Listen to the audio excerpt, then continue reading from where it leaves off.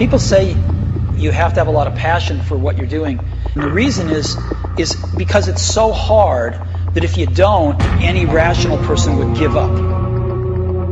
You know, really starting to realize that winning shows and making money and whatever, being fame and stuff like that is not as important as what some people think it is. Everything as a whole, because it's not just getting on stage and competing as a bodybuilder. It's about feeling good about yourself, getting workouts in, eating on a nutritional pattern that's going to help you feel good, because a lot of people are missing that in their lives.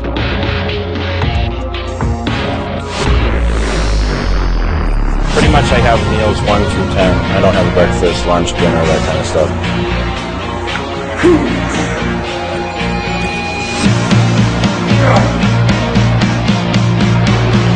12 hours, the show is done.